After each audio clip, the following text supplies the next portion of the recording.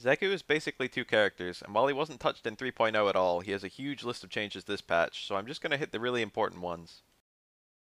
Zeku V Reversal now leaves the opponent standing and comes out much quicker, similar to Ken's and Chun-Li's. Unlike them, his V Reversal still does 60 damage, same as knockdown V Reversals. Light DP had its damage cut a bit. This was the version with the best Oki, while they all previously had the same damage and stun, so now the version with the least reward has the best follow-ups. It's objectively a nerf though.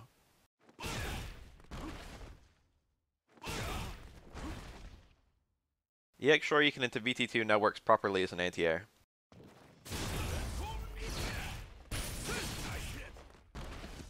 The steering on EX Flip was changed quite a bit, so lab it and make sure you can still time your cross-ups and non-cross-ups properly.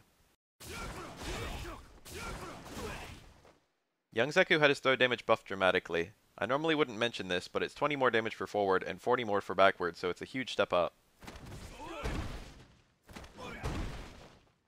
Jab is a worse anti-air though. I normally wouldn't mention this either, but for young Zeku, stand jab was one of his better anti-airs.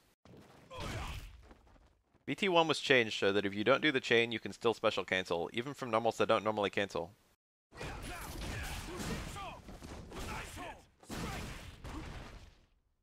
VT2 was buffed enormously. It costs the same, but now you can do 2 of them per trigger. This gives you a whole lot of extra damage on your combos overall.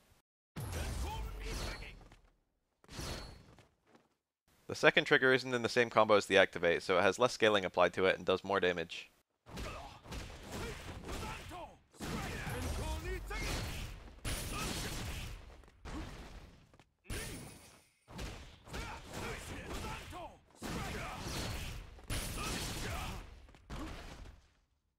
VT2's hitbox was buffed too, improving it enormously as an anti-air. It's very hard to jump over Zeku now. This is a huge buff to young Zeku, who lacks a strong anti-air option.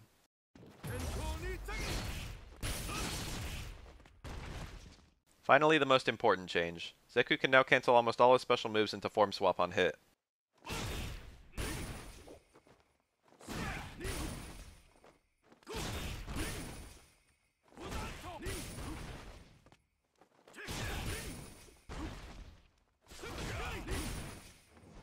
For many of his specials, this just lets you do a form swap faster after recovery and doesn't give you any new combos. His meterless combos don't change much. They let you form swap but don't really do any more damage than they used to.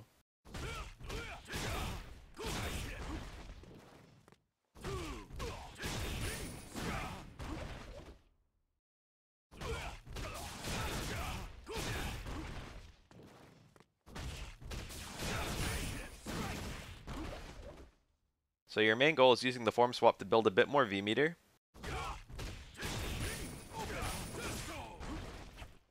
or using form swap to end your combos in the specials that give the best Oki.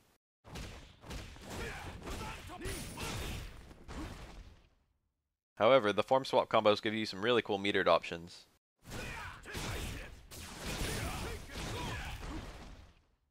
Zeku got a whole slew of buffs, probably as an apology for Season 3. His triggers are both quite good now.